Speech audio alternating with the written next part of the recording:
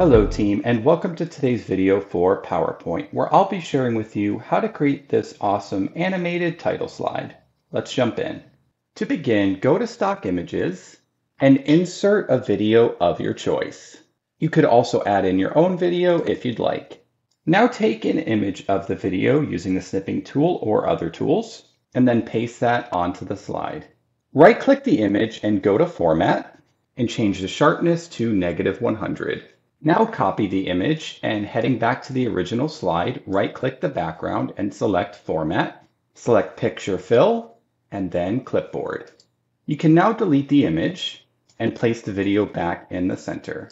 Add in a rectangular shape and then the text you'd like to use. Click the shape and then your text, and under Shape Format, select Intersect.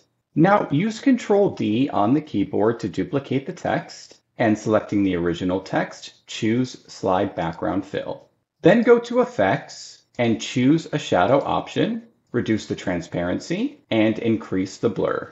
You can now remove the outline for the text, and choosing your duplicated shape, select Solid Fill and choose a white color, increase the transparency, and change the outline to white. You can increase the transparency of the outline as well. Now just place your copied text over the original, and team, check it out, we're done. So now when you select to present this, you'll have a nice animated background with your title in the front. Team, I hope you enjoyed these tips today. Please like and subscribe to the channel for future videos.